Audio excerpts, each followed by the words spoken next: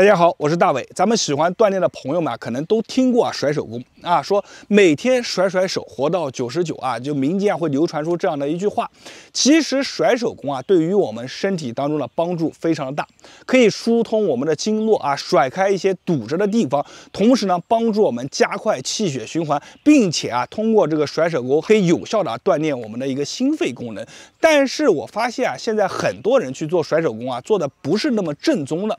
每天就这样去甩一甩。就这样去甩一甩，其实这样甩一甩它的帮助意义并没有达到一个最好的一个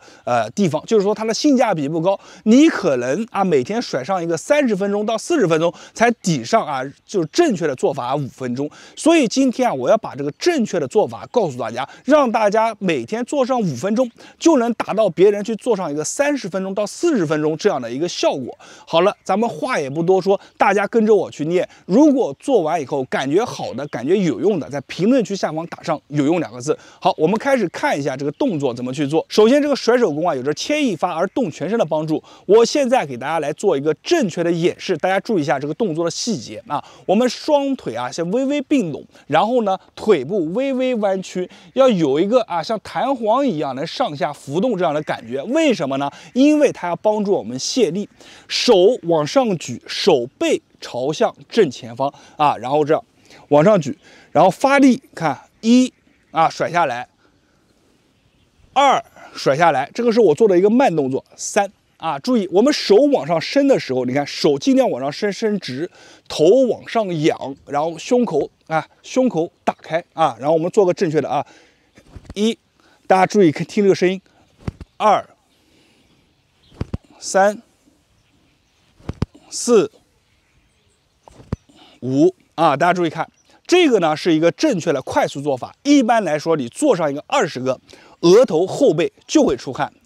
不要小看这个动作。这个动作为什么叫牵一发而动全身呢？大家看你看膝盖弯曲，手往下，然后人站起来它其实是一个锻炼到全身、疏通全身经络、活通气血的一个非常好的动作很多人做他就这样去甩，为什么说效果不好呢？他仅仅是这样去甩，一个力度不够。第二个手没有完全打开，经络没有完全的伸展开来。但是你看我们的这个动作手完全打开，头往上昂然后呢，你看膝盖弯曲，手往下来，你看2、3、4我们也可以单手做，怎么做呢？你看1，注意听这个声音你看2、3、4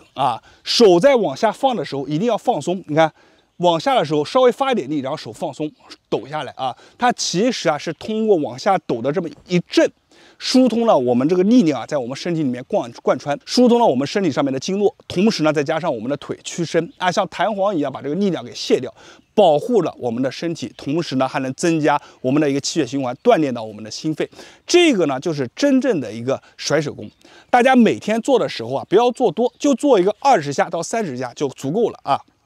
动作的细节一定要掌控好腿微微弯曲先保证能上下运动，然后手背朝前往下1、2，注意看3、4手往下甩的时候一定要有个震动感，它能带动全身的感觉千万不要手甩下去很僵硬。你看这个是僵硬的，这个是震动感震动感一定要找到这种感觉。好了，今天的视频咱们就分享到这里了大家自己日常当中多练一练。还是那句话，把视频收藏下来，以免以后找不到了。同时把它分享给身边的朋友和家人，他们可能正好需要这样的一个好视频、好动作。我是大伟，感谢大家的观看和关注谢谢大家。